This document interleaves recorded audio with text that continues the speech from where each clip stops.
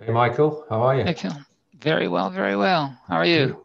Ah, come see, come sa. Pretty good at the majority. Pretty good. So, hello everyone. Welcome to another data science webinar. We're still a few minutes away. Got another 5 minutes before we'll start. So, still got people coming in. So, we'll just hold tight. And you can, while you're waiting, you can see what Michael's been reading on his bookshelf. If you have really keen eyesight, and if my camera were only a bit better. Anything interesting? Not really. I've started reading for my daughter. Started reading her Treasure Island. Oh. So you got a Robert Louis Stevenson among of the technical books. Well, which ones does she prefer, Treasure Island or Neural Network Theory? Well, she likes neural network practice.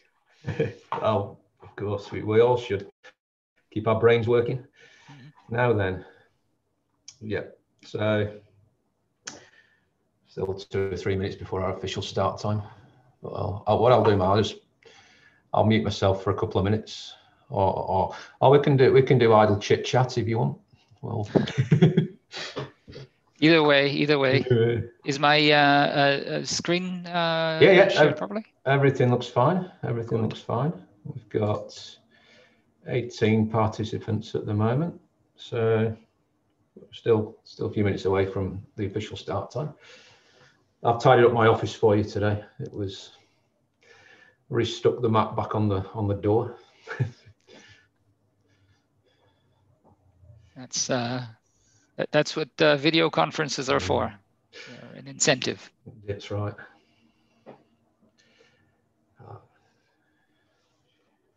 I'm really looking forward to this talk. So, be eye-opening, I think. I hope so. I hope so. Should we all be worried? That's the question. More worried. More. Yeah. I spent so much time preparing this talk, mainly in order to decide what not to present, because there's just so much material, and it's right. so fantastic, all of it. Yeah. Okay, you got a message from Martin. Hi, Michael. Good to see you again. Excited to learn from you.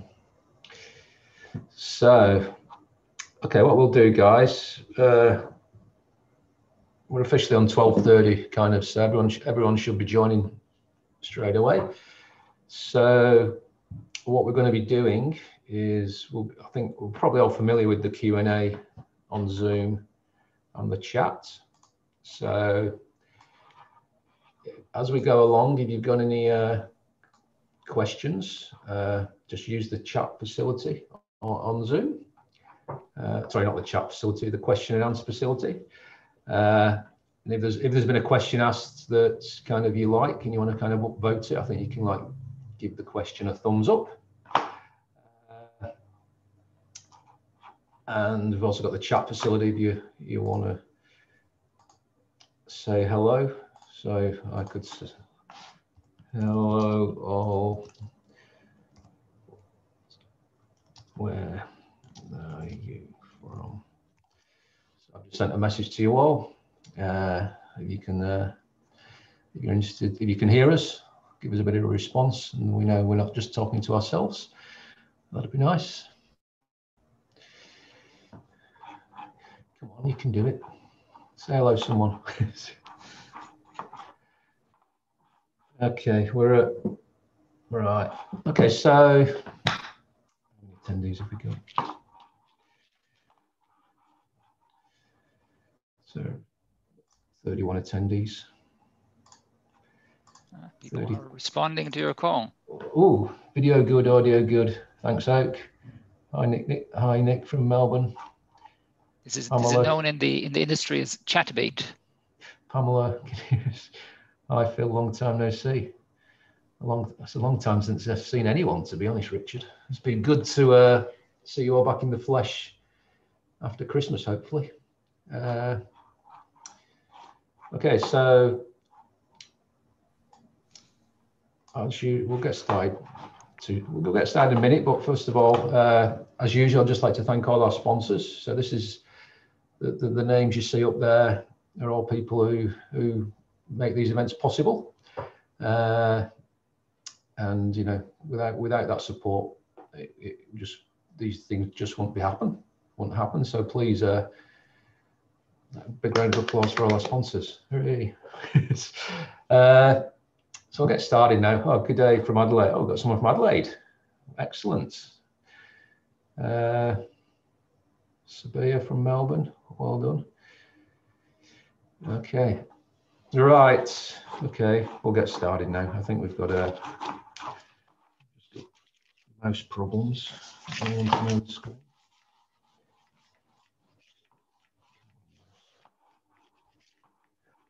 got two screens and my mouse, I've got to kind of zoom it across at a particular speed to get it to the other screen. Oh, there we go. Right, so without any further ado, we'll get on with our talk.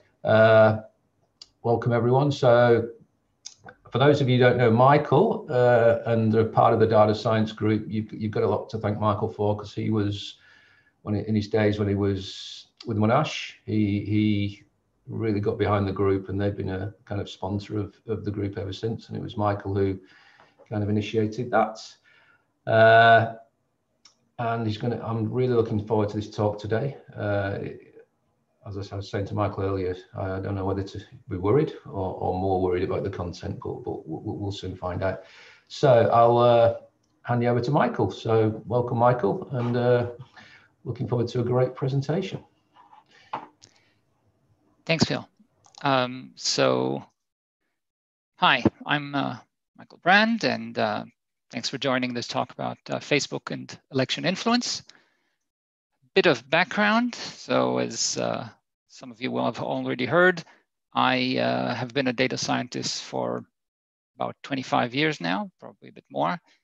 And 2 years ago, I started a data science consultancy called Otzma Analytics that deals with strategic data science, which is the kind of data science that makes a qualitative change. And the subject matter of this talk certainly qualifies.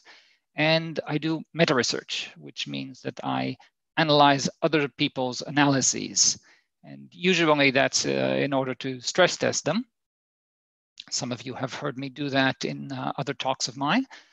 In this particular talk, I'm not going to stress test any research. What I'm going to do is I'm going to connect the dots between many different researchers. What do I never do is politics.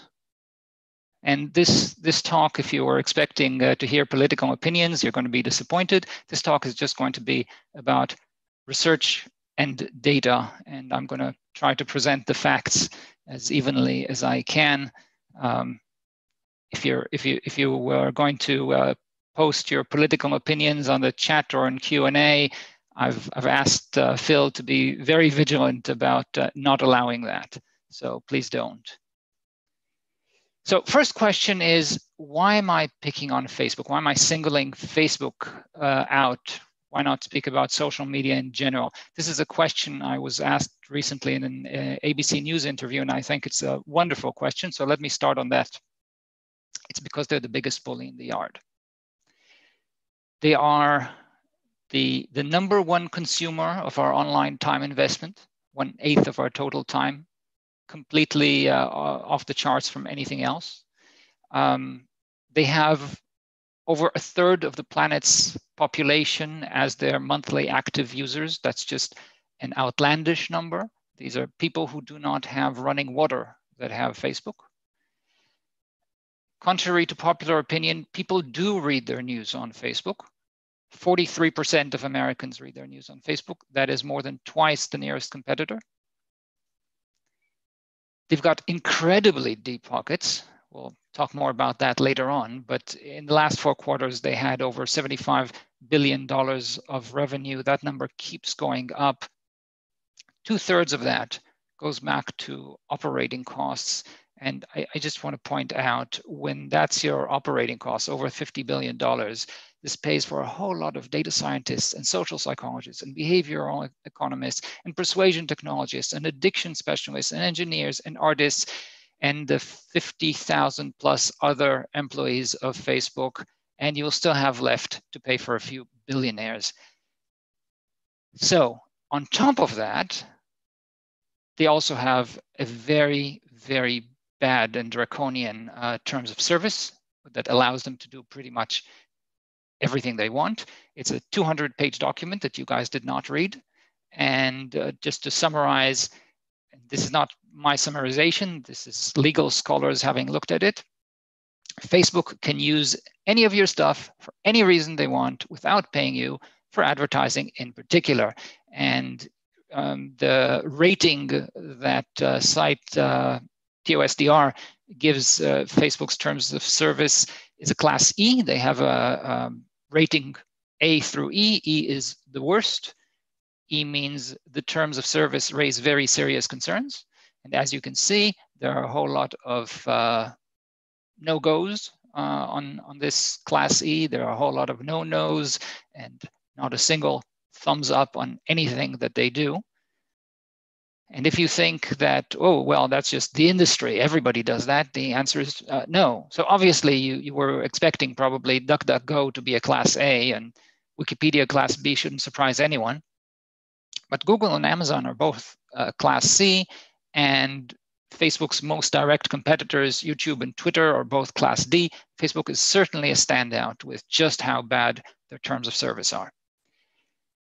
Next up, they have a really, really bad history with ethics. People sometimes ask me, when did this start? When did Facebook start with these ethical problems that they seem to have every 5 minutes? And the answer is in the first 5 minutes.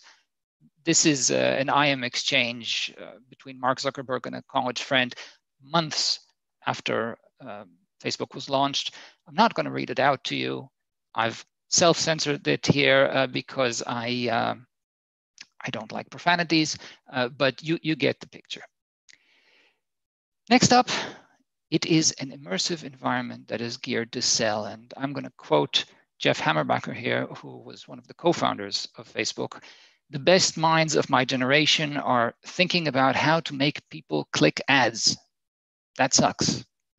And I'm sure when he said that, what he meant was that these people could be curing cancer. But I think equally bad is the fact that when you have the best minds of a generation thinking about how to persuade people, then you're going to end up with a super weapon for persuasion. And that's exactly what they did. They built a laboratory that gives not just ideal laboratory conditions, but also maximum influenceability. And you can look at all of the various aspects of what you would want from such an ideal environment, and you can tick mark Facebook all along the line. Let's begin with some common misconceptions, because when I tell people about Facebook, they usually start off by thinking, well, that doesn't apply to me. Well, it does really, because if you think only stupid people can be influenced like that, well, no. These are universal cognitive biases. You can read up on them, and everybody is influenced by them. And if you think that if you know they're doing it to you, you can ignore it, no. They're pre-attentive reactions. They're uncontrollable. I recommend watching The Social Dilemma on Netflix, where you will be able to see lots of the people who design these systems say that they themselves can't escape their influence. The other kind of objection that I sometimes hear is people telling me that they've looked at Facebook, they know what Facebook is, and it's not all of the things I describe it to be. And that's because you're looking at your own feed, but your own feed is 100% personalized, and it's completely unlike what anybody else sees. So you cannot in any way make extrapolations based on it. So with those things in place, let's talk about the basic data science of Facebook influence. And we're going to start with the things that you do in data science everywhere. So that's not going to surprise you. The first thing that you do is you gather data. As an example, Trump's 2016 campaign built a database that they called Project Alamo, and it contained detailed identity profiles on pretty much every voter in America. They purchased data from certified Facebook marketing partners, that's Experian and Datalogix and Epsilon and Axiom. So they had finance data, purchase data, demographics, age, religion, you name it. And also they had Cambridge Analytica psychographic data. By the way, if you think that Cambridge Analytica is any less ethical than the rest, no, they're all equally unethical. And if you are wondering whether Cambridge Analytica is any less legal than the rest, nope, they're equally all legal. I don't have time in 1 hour to go into the Cambridge Analytica scandal, but it's very interesting stuff.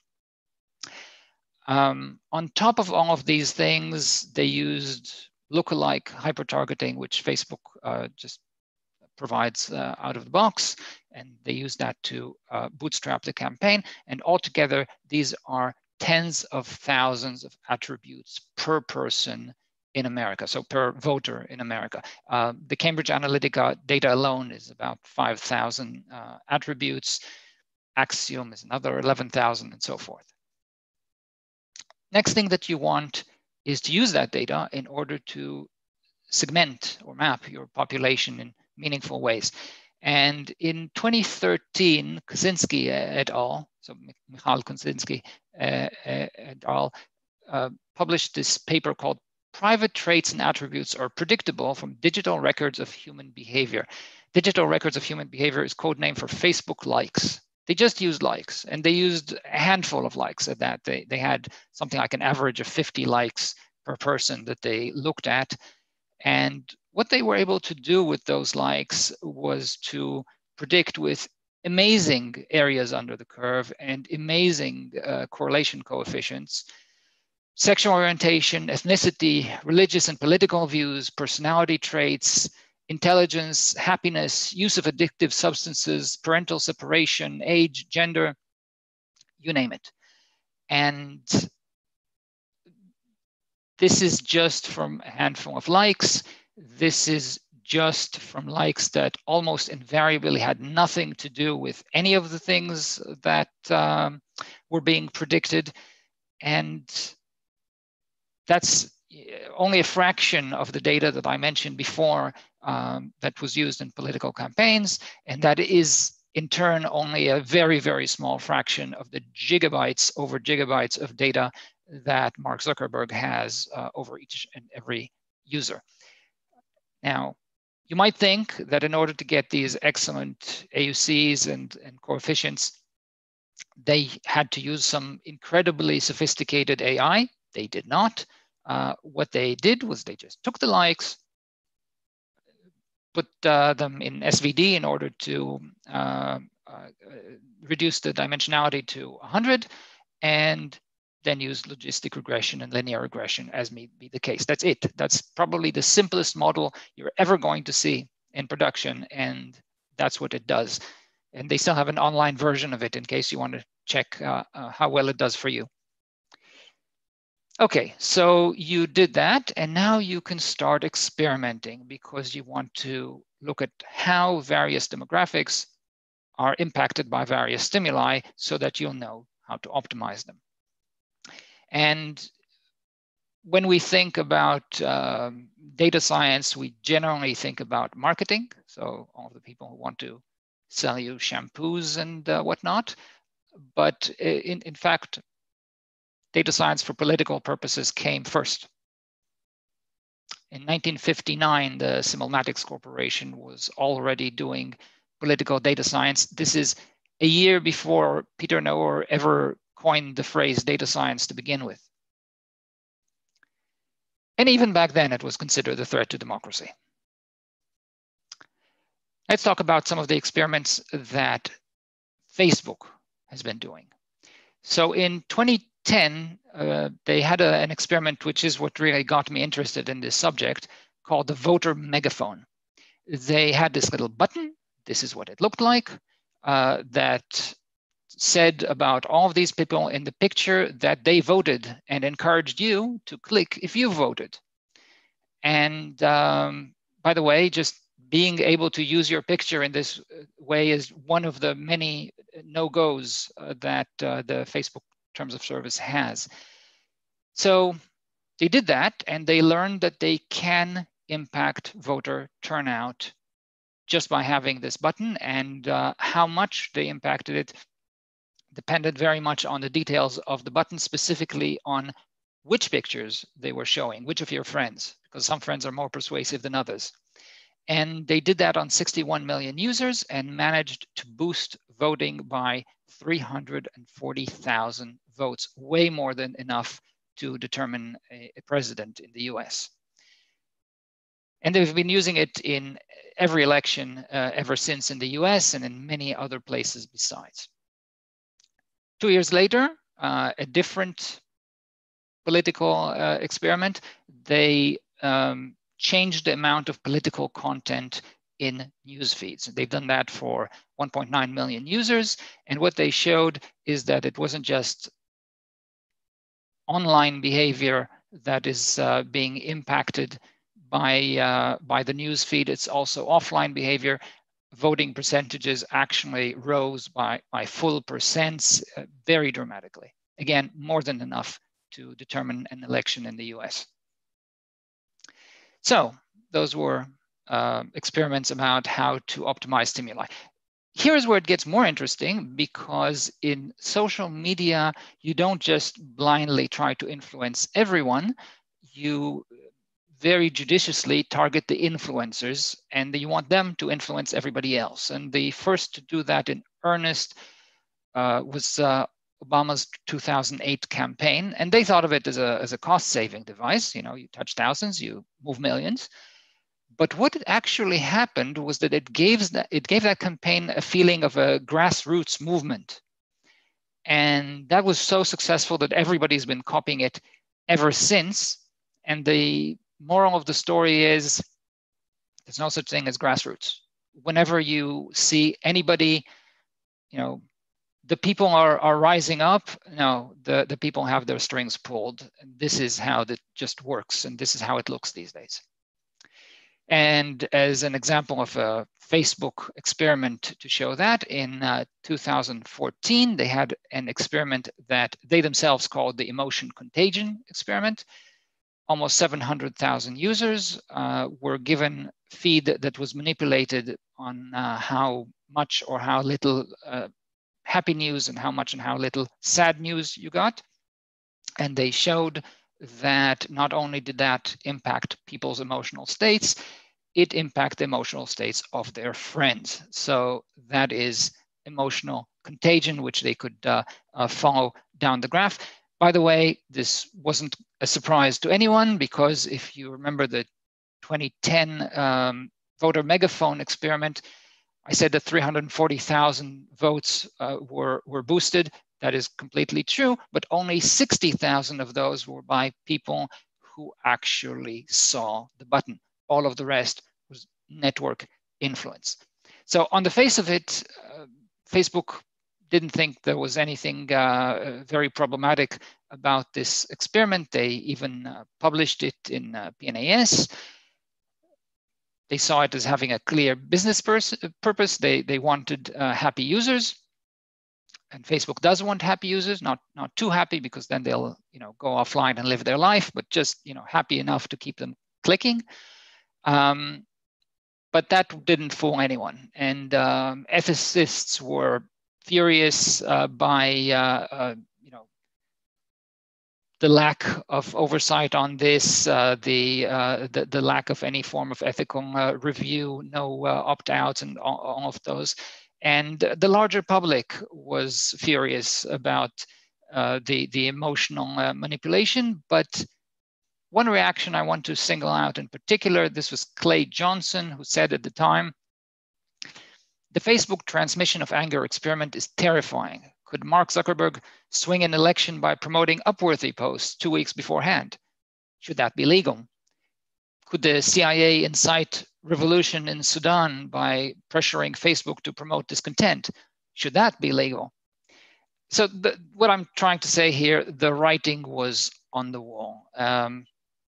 Clay Johnson said that in 2014. I was speaking about it in, from 2012 on or so. And by 2015, I already had it as part of my teaching material at Monash. 2016, I was already publishing about this sort of thing.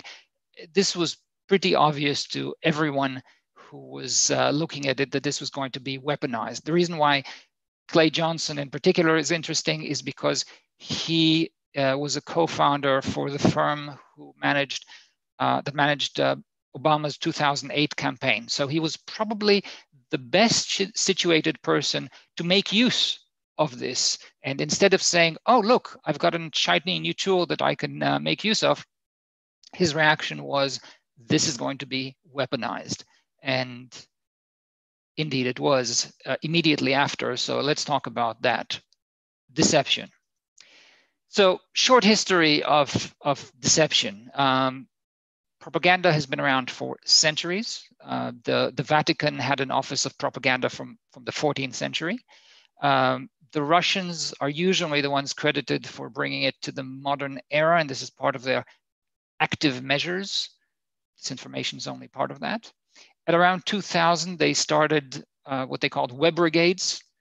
They employed users in order to post propaganda as comments on websites.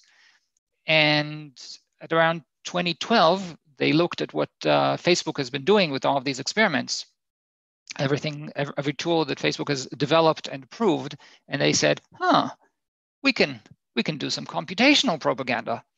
And by 2013, they started the Internet Research Agency, the IRA, which is the troll farm that has been running bot campaigns ever since.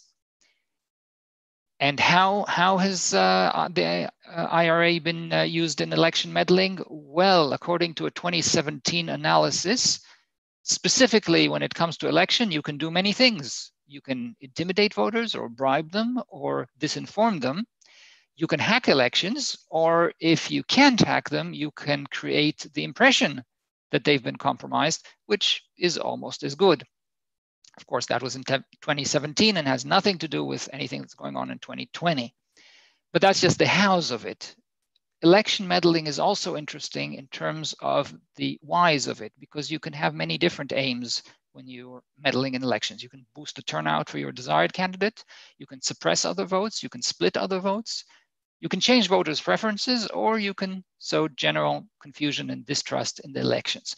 And perhaps the entire key for everything that comes after this is the insight that suppressing and splitting is easy, changing voters' preferences is hard. So whereas classically, when you're talking about how politicians used to behave, you would expect, as a citizen, you were expecting politicians to be largely truthful. I'm not going to put too fine a point on that, largely truthful, and try to persuade you to vote for them. And that is simply going down the hardest path. And politicians have simply started being data-driven ever since.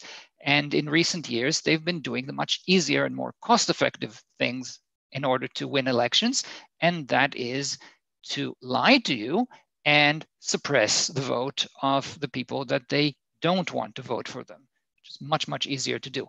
Now, examples of non-politicians, but rather IRA doing that, is splitting the Democratic vote when the Democratic primaries were running. Remember, they had a great many candidates, and they boosted Bernie Sanders just in order to get votes away from the likes of Joe Biden.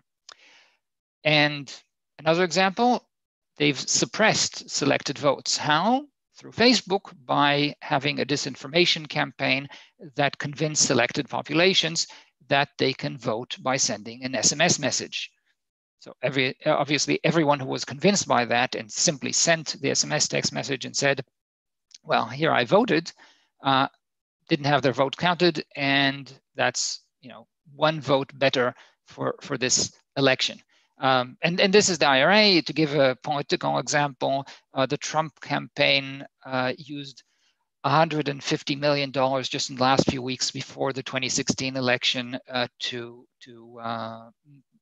almost entirely negative ads targeted at suppressing 3.5 million people, reportedly. Okay, so there are a whole lot of moving parts here in terms of the hows and the whys of election meddling and deception at large, and I thought it would be good to use a theoretical model that simplifies all of this a great deal. This is the Borden-Kopp model. It was developed in 1999, and again, this was based on what the Russians were already doing at the time, and it shows 5 ways, really 4 ways and 2 variants. The degradation has 2 variants here of how to perform deception. And the idea is, this is an information theoretical model, and it shows how deception in its various ways impacts your ability to determine the true message. So you can hide the message in noise, that's degradation. You can mimic a real message, that's like fake news, that's called corruption. You can just get a person to not ever see the message, that's denial. And you can subvert processing. That is, you can convince a person not to believe the message even if they see it. That's called subversion. And basically, any tool that you can use to deceive, you can use in one of these 4 different ways. And disinformation campaigns generally have a multiple of them. They work on multiple of these dimensions. So for example, let's look at hyper-targeting. How can I leverage hyper-targeting if I want to deceive using it? Well, what is hyper-targeting? Hyper-targeting means that what I'm seeing is not what other people are seeing. So if another person is getting different facts from Facebook than I get, and because of that, they make choices, those choices will seem completely unreasonable to me, because I would never make those choices based on the facts that I have. And that makes me not say, oh, they must be working on a different set of facts. We're not wired to say that. What we are wired is to say, well, I don't trust that person. Their judgment doesn't seem sound to me. And once you have that tool, you can very easily break down true communications, and that's corruption. You can build distrust between populations, and that's subversion. So, you know, once another person speaks to you, you just won't believe them if their message doesn't conform with what the deception campaign is about. You can promise different things to different people, and you can scare different populations about different things. And that's denial, because I don't know what you said to those other people. I don't know what you promised to them. I don't know how you scared them. And this is not just true, by the way, for the individual users. In Facebook, this is also a problem from the regulator side. There have been calls that some of Trump's 2016 negative ads did not comply with federal law, and there's just no way to check those claims, because Facebook refuses to say which ads were run, how many ads were run, who saw which ad. We don't know. We do know that ultimately those ads sent people to 100,000 plus different websites with different creative content. Finally, you can just confuse the issue. You can introduce irrelevancies by spamming people's feeds with all sorts of noise. Or alternatively, you can get everyone interested in one irrelevancy, and that's the kind of one-day rage campaigns that you get to see quite a lot recently with things like cancel culture. And that's degradation. So all 5 just by looking at hyper-targeting. Now, obviously, that's not the only thing that you can do when you have this extreme ability to personalize. And most famous is the fact that personalization can create echo chambers through filter bubbles. Now, you will have heard these terms, but I still want to go through what they actually mean, because I find that people interpret them in very different ways. So if there is an opinion spectrum, it has some distribution. But if you are watching that through a filter bubble, through the algorithm only picking certain things to appear in your newsfeed and not others, you will be getting a very different apparent distribution, and it will be a much narrower distribution than the actual distribution. And that's the idea of an echo chamber. They are personalized.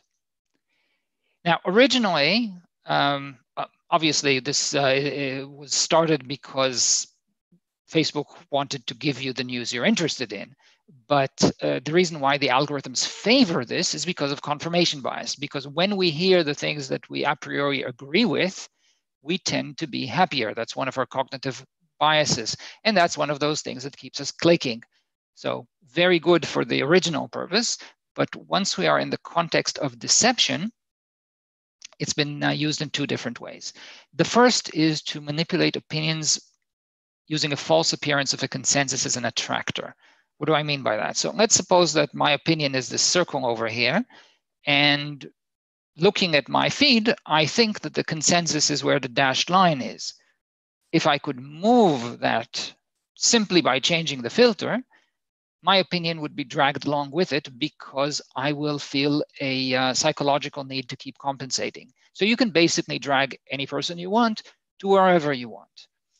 And this has been used in adversarial ML campaigns by bots, which exploit this by creating an actual false consensus, which the filter algorithm then learns and follows because these filter algorithms try to do all forms of margin maximizations.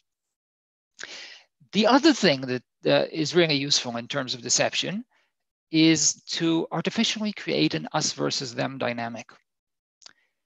Because if you have this narrow view of what the opinion distribution is, and you're suddenly seeing an opinion somewhere where the them is, your thoughts would be, well, that's like 10 sigmas out. There's just absolutely no way that somebody from my tribe would say any of those things. Therefore, that cannot be part of my tribe. That's a them. And I need to protect us from them. And you get people polarized and combative and scared and all of the things that really, really help when you're trying to convince people, because nothing makes people more convincible than them being scared. Okay, moving on to the next topic. The information theoretic model from 1999 was supplemented in 2018 by a game theoretic layer, where they said it's not just dimensions of deception. You can actually have a compound attack where you first do this and then do that and all those, because you want to just move the victim through a particular path. Perhaps initially you want to create noise so that they'll be less certain of something. And then when they'll see your fake news, they'll be more prone to believe it, that sort of thing. So the victim is in this particular model a stateful victim. You can think about this as a Markov process. And what they were able to show is that even a very small population of deceivers is enough to overcome the entire wider population around them. And the reason why is because the social media graph is a very small world graph. It has a very low degree of separation. Everybody is a friend of a friend of a friend. So while you might think that your friends are people close to you that you know and trust, a friend of a friend of a friend, just transitively going through that a few times, already is everyone in the world, including all of those bots that are trying to attack, which is why they can do that extremely easily if only they can, just like with the target the influencers portion, just convince the victim to be a proxy for them. So all you need is for your first victim to become a megaphone for your attacks, to start saying the things that otherwise you would want to be saying, and they can convince other people. And again, you only need to touch thousands and they do all of the rest. They convince the millions. And this is not just a game theoretical analysis. This has been verified experimentally. Lies just spread better on Facebook in just about every metric that was measured. They are faster. They propagate deeper. They reach 100 times more people. It's just scary how much lies are better than truth in this, and it's not really surprising. I mean, if we talked before about how the Facebook feed is addictive, and that's sort of an analogy trying to portray Facebook as a drug pusher of some kind. Those who go down the path of deception, they're not just pushing drugs, they're pushing designer drugs. These lies are specifically tailored so that they would maximize their impact and maximize their propagatability. So it's really, really not surprising. They have a great advantage compared to truth, which is just truth. It is what it is. And you can see this if you look at any modern conspiracy theory. I mean, what you see here in the graph is a Google trend graph for flat eartherism. And there was just basically no flat eartherism until only a few years ago. And suddenly, whoops, it goes up and then it goes down and it looks extremely controlled. So I'm going to push my own conspiracy theory here. I think somebody's pulling the strings in all of these conspiracy theories because that's a social experiment. That's a social experiment that can tell you how easy it is to propagate this kind of thing. So lies don't always propagate, don't just always propagate better, they also stick better. And I mentioned this friend of a friend of a friend. That's one of the many, many cognitive biases that makes us trust lies when we hear them on Facebook. We think that they're from our friends just because our friends relate them. Even if our friends didn't relate them, we hear them from a blended news feed, blended sources, which means that we just misattribute them and think that our friends said them and therefore they can be trusted. And this is just one of a great many cognitive biases that we have and are simply hacked by these deceptions to make us believe that they are true. Okay, so very easy to deceive and excellent successes, also very cheap. The Russians were previously using over $100 million in order to buy American PR companies for them to lobby in Washington. And suddenly they realized that in only tens of thousands of dollars, they could do this massive influence over millions of voters. And obviously, once you have that kind of superpower, they are going to be copycats. And indeed, the number of countries that have been using computational propaganda has been on a very steep and very steady rise, 28 of them in 2017, all the way to 70 of them in 2019. If you look at a map of those countries that are engaged in this, those are the dark blue ones, they're basically covering the entire world. And as you can see, even Australia is part of this party and is, or at least has been, pushing falsehoods through online mechanisms.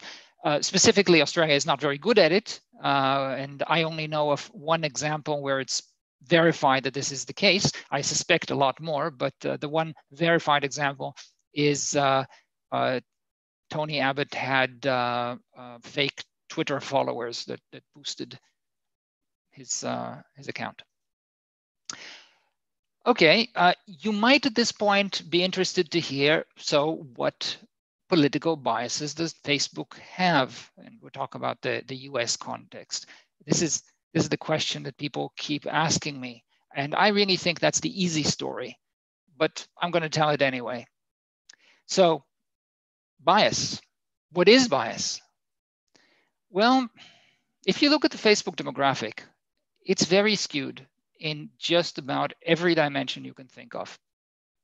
People on Facebook are skewed towards being young, female, highly educated, college degrees, and urban dwellers as 4 examples. So from the get-go, you have this skew. And politics correlates with everything, really everything. It even correlates with the weather. And it seriously does, by the way.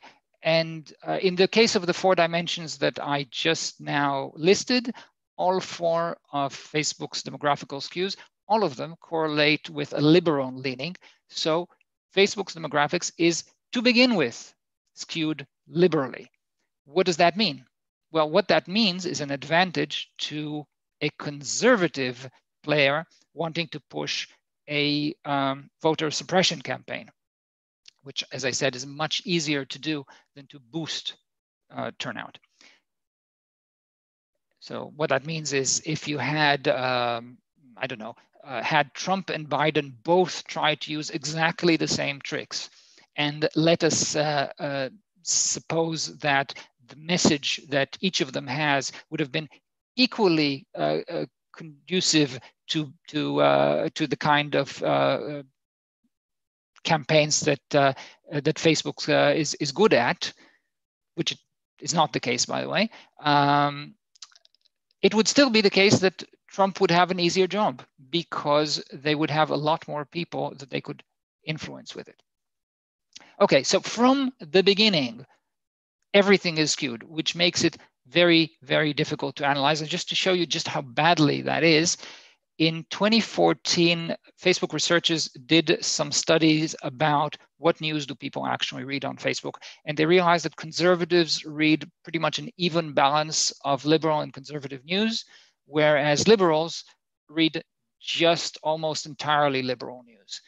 And the question was, well, is this something that the Facebook algorithm is doing?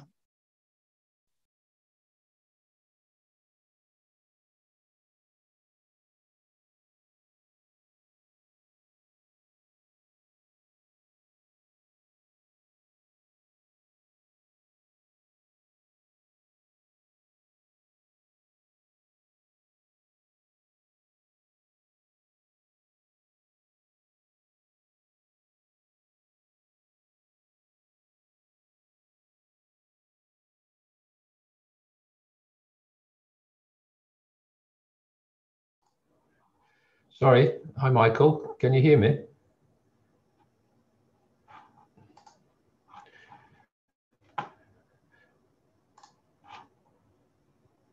Michael? We seem to have lost your audio. Can anyone hear me? No, I can hear me. Michael. Okay, guys, hang on. See what we can do.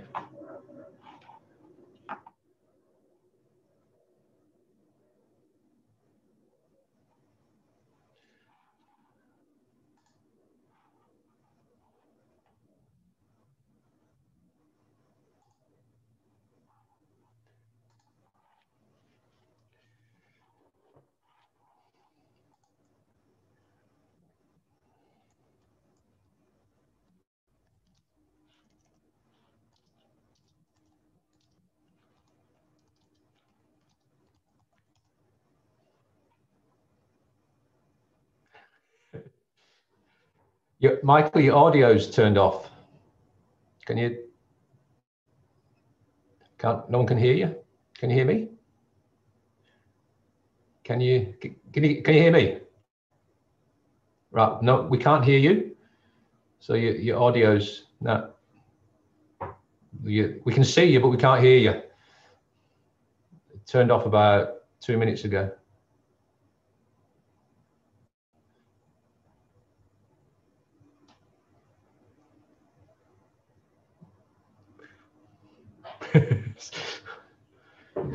Have you put yourself on mute accidentally? Okay, now I can hear you again. Right, you're back on. Thank you. Okay, how far back should I backtrack? It was this slide, so maybe start again at this slide. Okay. It's only about a minute, so. Okay, that's a big slide. Okay, so very quickly. The demographics in Facebook are skewed to begin with. Facebook is skewed towards young people, females, urban dwellers, and highly educated college degree people. That's a skew right there. And all of those things correlate with being liberal. So there's a demographic skew right there. And the sharing practices are also skewed because you have conservatives and liberals sharing in different rates, different types of news, all of which makes it, to begin with, a very skewed environment where you don't really have a good definition of what bias means. When I'm talking about biases, I like to think about what are the options that Facebook had, and what decisions they made.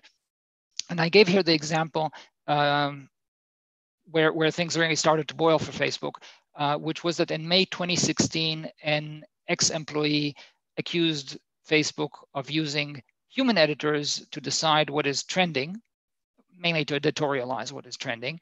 And that introduces skews because they had liberal biases in their opinions. These are people from San Francisco, you would expect that. And also, they were inconsistent in their decisions between person to person, and that is just as expected because, well, they're human. So Facebook saw the public backlash and immediately fired that entire staff and replaced them by algorithms. And in retrospect, they probably didn't have any other choice. For one, they initially lied about the trending feature, said that it was purely algorithmic. And that probably was the original sin here. And second, they are trying very, very hard to avoid regulation in the US. And they only do that by saying, we don't editorialize. We are not a news provider. We're just a platform.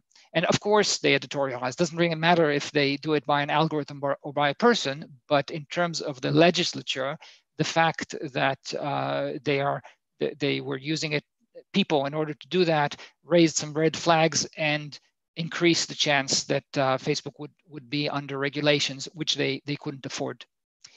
So they made this choice. And the problem is that every choice that you make has costs. And while having human editors could get you to some inconsistencies and some biases, not having them had other biases and other problems. Specifically, the IRA bots immediately pounced on this opportunity because the algorithms had much less understanding of what the context is and what is true versus what is not true. And you could bombard the network in order to make things artificially trending. And that's exactly what happened. Fake news immediately started trending. So all choices that you make are biased. And if you ask me, the real root of the problem isn't that the choices are biased, but the fact that Facebook ran experiments like the voter megaphone experiment in 2010 and every other experiment ever since. And they're still doing it, by the way. And when you run that kind of experiment and when you do your data science homework, what happens is that you know exactly where your choices are going to lead. That's the power of data science. And as a result, you can't just say that the choices are biased. The choices are intentionally biased. You made the choice knowing exactly which, in this case, political party was going to benefit from it. And that's the root of the problem. And that problem has no easy solution because you're damned if you do and you're damned if you don't. Every choice that you make is going to be biased. And when I said this, when I published this in 2016, people told me that this is a very theoretical, very philosophical sort of concern. But in 2014, Joel Kaplan was promoted to become VP Global Public Policy at Facebook. And he demonstrated to the world that this is not a philosophical or theoretical concern. It's extremely practical. He was brought specifically for the reason that Facebook wanted to build better ties with Republicans in DC, and he was doing his best to make Facebook more Republican friendly. And here are just three of the many, many, many things that he did in order to do that.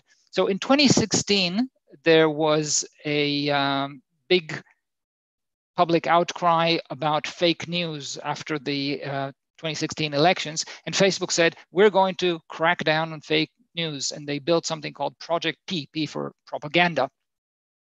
And Kaplan killed it. And he did that saying, we can't have it because it will disproportionately harm conservatives if we remove all of that fake news. And he did that again and again, killing projects because they would disproportionately harm conservatives, or perceived to be. In 2017, when Facebook wanted to make it more about family and friends and less about advertisers, specifically reducing advertisers that pushed fake content. And in 2018, when they had a project called Common Ground that was intended to get people from different political views to converse in less hostile ways. Now, you might think, if you're a liberal, that Kaplan is saying that conservatives need fake news and inciting violence and all of those things, and he should have taken all of those off the platform. If you're a Republican, if you're a conservative, you are equally outraged by the opposite decision, saying, but doing it otherwise would have hurt free speech.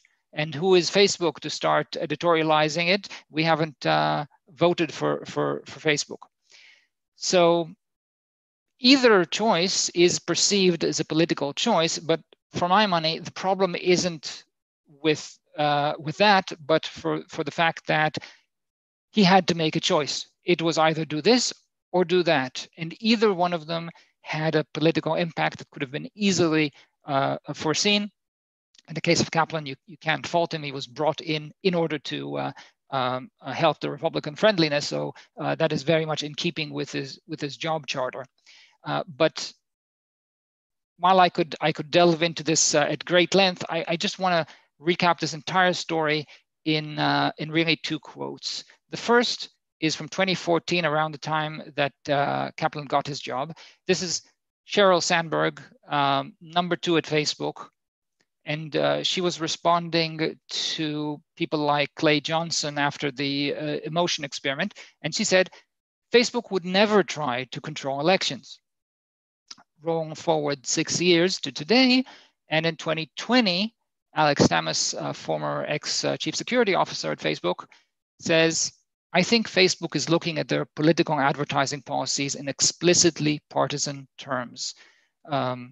The Republicans in the DC office see themselves as a bulwark against the liberals in California. So basically what he's describing here is a war inside Facebook. You've got the liberals pushing a liberal agenda. You've got the conservatives pushing a conservative agenda.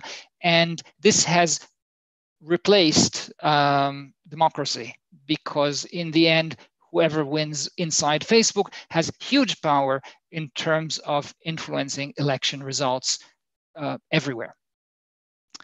Okay, that's an easy story. Everybody likes that story.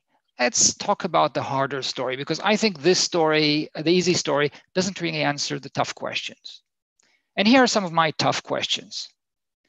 If you think that Facebook's decisions are because of political expediency in the US, what about everything that happens outside of the US? Why are we seeing all of these things in Myanmar and Assam and South Sudan and Papua and Zimbabwe and in so many other places in the world? And it's always the same story. Facebook is being used by well-coordinated, well-funded bot campaigns in order to sow divisions inside a population, inject lies, incite violence, and ultimately cause genocide. And you might say, Michael, you can't go on and accuse Facebook of these things. You have to let them defend themselves. And the answer is, I'm not accusing them of these things. They are saying that that's what they did. Facebook had a committee that they set up, independent committee, in order to inspect what went on in Myanmar and Facebook's involvement in it. And that committee came back and said, yep, we did that. And that was in 2018. And when you read today the responses from Facebook leadership, it's appalling. In 2018, about Myanmar, Facebook executives say, okay, we dropped the ball on that one. We weren't looking. We didn't know that we had this power. We will do a lot better now. We will not let fake news dominate our net, and we won't let Facebook be used to sow divisions, and we won't let it polarize people and incite violence. Well, they said that in 2018. You be the judge. Okay, so that's about political expedience, because I don't see any reason why Mark Zuckerberg would want to support genocide in so many other places in the world, in so many places in the world. So why is this happening if it's not political expedience? The second story that is being proposed as an easy solution is it's inevitable. That's just the nature of people and the nature of social media. Well, it isn't. There's been a recent study showing that if you increase your time on Facebook, you become a lot more partisan polarized. Whereas if you increase your time on Reddit, you become even more moderate. If you increase your time on Twitter, surprisingly, no effect whatsoever. Furthermore, it matters what your leaning is, because if you're a conservative, you're going to be polarized by Facebook a whole lot more than if you're a liberal. So this is not inevitable. This is part of design choices in the making of Facebook. And in this particular study, they go and describe the various structural choices that make Facebook different to Reddit. But I want to go a bit deeper than just those surface structural choices. I want to go back to why they are there, why they look like they do. So who and what does Facebook optimize for is the question. And it's not really difficult to tell, because you can look at their past history of what made them change policies and what didn't make them change policies. Here are things that didn't make them change policies. When the Facebook staff staged a virtual walkout, nothing was changed. When 5 board members left, and that happened in the year between mid-2019 and mid-2020, 5 board members left and policies didn't change because of this. So it's clearly not Facebook's staff that Facebook is optimized for. Okay, here are things that made Facebook say, we'll do better, and occasionally make a point change. Bad PR and a public backlash. They basically waited them out and went on with their life. A recent example is there was a public backlash about the amount of negative posts about Greta Thunberg. And Facebook course corrected by saying we will not allow bad posts about Greta Thunberg, but didn't extend that policy to anybody else, any group. It's just Thunberg herself. Okay, so it's definitely not the public. It's definitely not the users that Facebook is optimized for. And that probably is the core difference between that and Reddit, say. But here are the things that did change Facebook policies. When politicians suspended advertising revenue, when they threatened regulations, and in mid-2020, this is the thing that caused Facebook to finally begin to fact check politicians. When Unilever boycotted them. And after that, many other companies pulled their advertising from Facebook. They had an 88% drop in share price.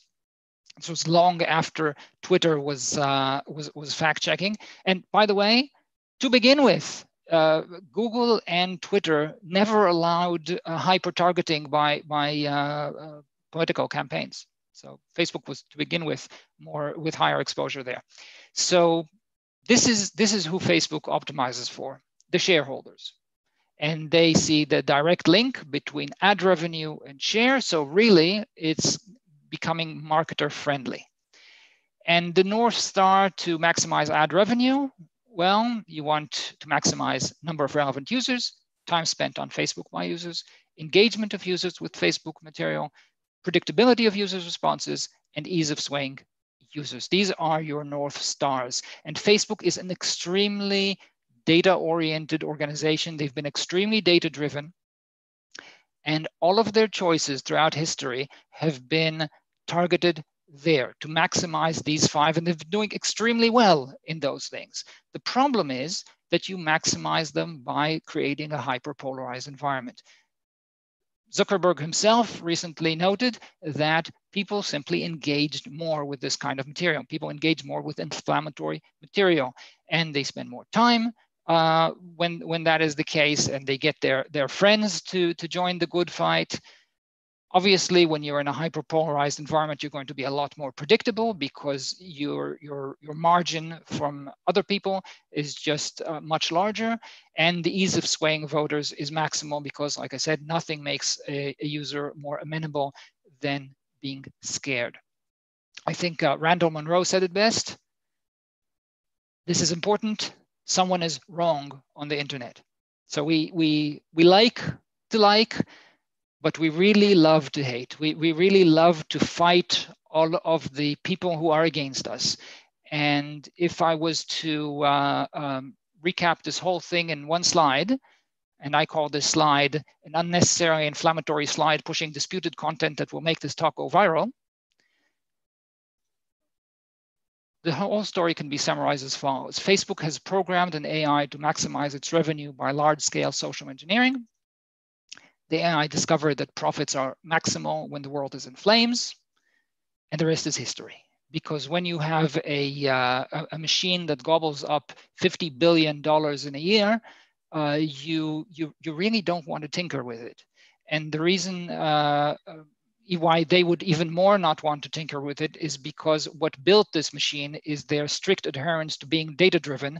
So saying now, don't be as data-driven because it's not really great for society at large, just isn't in their DNA. And look, it's technology. You can't put it back in the bottle. But in other cases, with other technologies, we have, in the end had regulation. And this goes back all the way to the Industrial Revolution. It's always the case that companies have different incentives than people in society, and regulation is what makes this thing work. But in this particular case, users can't push for regulation because they're completely addicted. Facebook won't because, of course, that's the whole thing. And politicians, this is where it gets interesting because where we see really good regulation is where lobby groups are weak. Where we see substandard regulation is where there are very strong lobby groups. In this particular case, there aren't any lobby groups. The politicians themselves are the lobby groups. They are the beneficiaries from Facebook being structured the way that it is. And so far, they've been playing this game and have not shown any interest in regulating any of it. And just to give you an idea of how little power we have to regulate Facebook or to enact change in Facebook. Remember the Google Trends graph with a nice up curve and a nice down curve of flat eartherism? Well, this particular Google Trend graph showing a single spike is for the appearance of delete Facebook as a hashtag. And that became popular after the emotion experiment. There was a sudden spike, delete Facebook, immediately gone, immediately forgotten. And on that happy note, that's all I had for today. And floor is open for questions. Thank you very much.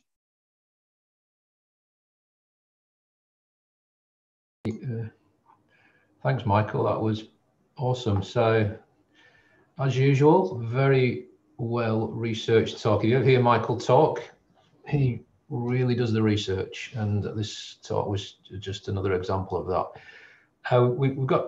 We're at 1:36, so we're a bit over time, but we've got a few questions. So I'll jump in and say there'll be questions about. There's a lot of references in your slides. Will them? It's part of the videos now on YouTube. Will the slides be available? Is that a plan? I'm happy to make them available. Yeah.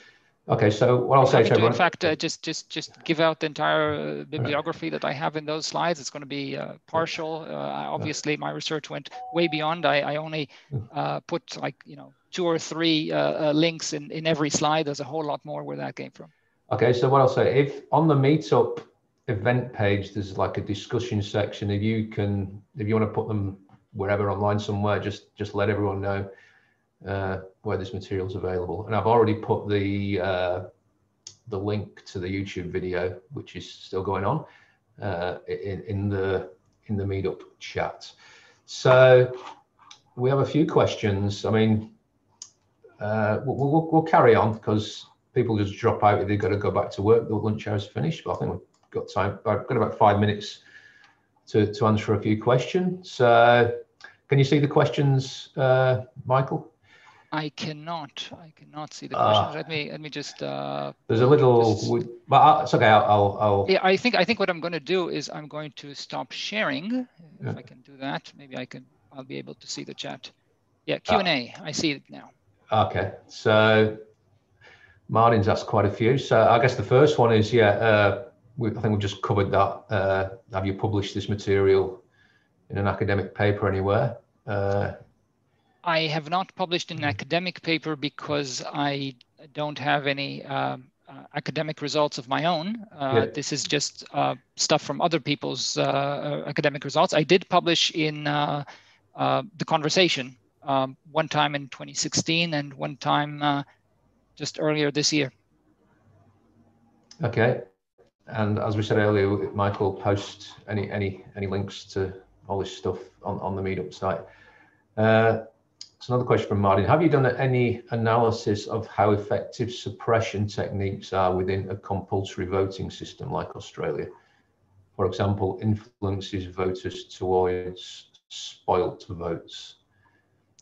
I don't know that anybody's done that analysis. I don't think that spoilt votes in Australia are enough in order for that to be an effective measure. In the US, the suppression of votes is something that they've been doing since always. The US is structured so that the US election system is structured so that its election is on a weekday. You don't have a day off. It's quite costly for people to stand in line for hours in order to get to voting booths, which is why, in general, half the population doesn't do it. And this election had an outstanding 60% voter turnout, which is the highest that ever was. Now, that again in itself is skewed. I mentioned before weather.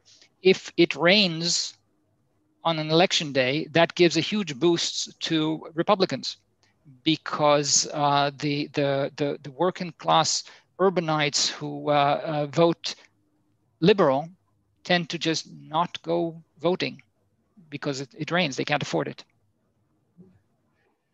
Interesting. I didn't realize day of the week you have the election. On a Tuesday. Well, do they have sausage sizzles in America? That's the important thing. That's the only reason I go. So another question from Martin. From Ari Hunt. When most of the users are liberal inclined, then why is it easier for conservatives to influence suppressed voters? Shouldn't it be for liberals? Oh no. It's easier to promote to suppress voting than to promote voting. So if you've got a population and you're trying to convince them not to vote, your job is a lot easier. So you have all of these liberals. It's highly skewed towards liberals, and they're ready to be influenced. Whereas if you were a liberal, you would be trying to do that with conservatives, and there'd be less of them to influence, or you would be trying to boost liberals, in which case your job is harder. Awesome, thanks. So, Anonymous, how can we protect? Oh, shit. Sorry, that's my dog. How can we protect against this type of political influence? Do you want to take the questions, Michael? Sure. So how can we protect against this type of political influence? Ban politics on social media outright or in a defined period before an election is the question. Look, I think that it's not difficult to get regulation here if you were inclined to do so. We've seen regulation against subliminal advertising, this is quite comparable to. We know that in marketing, we regulate the whens and the hows. So for example, you're not going to get your Saturday morning cartoons, for suddenly advertisements for kid stuff. These are places that we were able to regulate, and we're able to regulate successfully. And it's not difficult to find real news on social media or elsewhere. If you look, and there have been studies about this, if you look at any of the mainstream news outlets, and when I say mainstream news outlets, I don't just mean CNN. Fox News is just as much of an example. They are by and large honest. They do not invent their news. This is not the same as what you're seeing from deceptive bot campaigns. So it's not difficult to separate, which is what I would have done, the blended feed in order to tell people this is news and all of the rest is not news. And then you can start regulating the news, because the news then becomes comparable with standard editorial processes, and you do have regulation on newspapers. I mean, if you look at what newspapers looked like before there were regulations, in times of Randolph Hearst, they were the worst kind of tabloids, and we just have regulation that protects population now. Not difficult to do. The problem is that nobody wants to do it. Politicians are right now reaping the benefits of hacking democracy. And I'm afraid that right now, democracy is in a very steep, very serious decline all over the world because of this. Okay, thanks, Michael. I think what we'll do, we'll wrap it up there. We're getting a lot of comments in the chat that everyone really loved that talk, and I think it was pretty fantastic. So many thanks again, Michael. And will you promise me one thing? You'll come and do another presentation next year, because they're awesome. Thank you very much for inviting me, and I always love to come. And hopefully we can we'll see you in the flesh hopefully next year. So hopefully. With that, I'd like to say thank you again to Michael. Thanks for everyone for coming. This is our last event of the year. Have a great break, have a good rest, and we'll see you all again in 2021, hopefully. Thanks a lot, Michael. And thanks everyone. And don't forget to wash your hands and stay safe and wear a mask. Okay, thanks.